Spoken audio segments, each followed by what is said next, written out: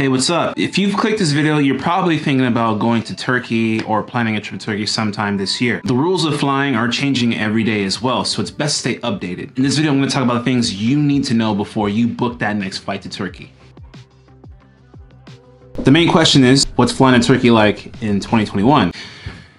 Well, it's pretty straightforward. I was originally supposed to fly with Turkish Airlines, but because of a car accident, which was not anything that had to do with me, I missed my flight, unfortunately. I had to rebook with Royal Jordanian. And this part's pretty straightforward. There's just two things you need to know before you fly into Turkey.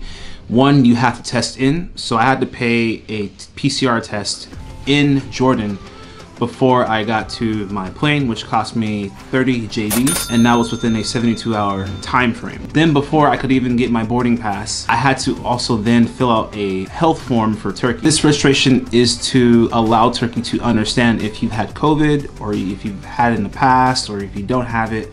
It's just to keep eye on you, and which also ties into a HES code, which I'll talk later in my next video. The form is very simple. You need to fill it out before you get on your plane. I have a link to the form in my description below. So you need to make sure you fill this out before you get to the airport, because there is a 72-hour time frame of filling this out before you get on your next plane. The flight only took 1 hour, which is probably like one of my shortest flights I've ever taken besides Mexico. I flew to Istanbul, Turkey. Flight was pretty simple. It was very comfortable, cozy. There wasn't much people. They gave me like airplane food, which I'm not a big fan of. Actually, it makes me kind of sick. They also provided me with what I call a COVID kit, which is essentially like, you know, hand wipes, disinfectant, gloves, sanitary stuff, all that in a package. It's not much. I arrived at the Istanbul airport, which is pretty new and it's huge. Like, guys, this airport is massive. Like, wow. And it's very easy to get lost, but it's so pretty in the eyes, and it just gives you that excitement of like, oh my god, like you're flying in Turkey. The main thing I want you to know is when you get to the airport, take a shuttle. It's about 30 lira, and it's a lot better than taking a taxi. The airport is still very new, so you have the option of taking a taxi, which is no problem. It's best to take a shuttle if you're trying to budget this, and it's like only 30 lira. And it's right outside.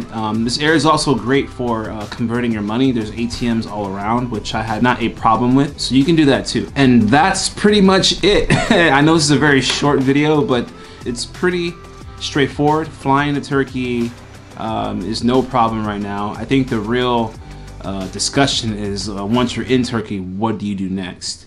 But that'll be my next video in my first impressions of Turkey. So if you guys have any questions, just let me know in the comments below.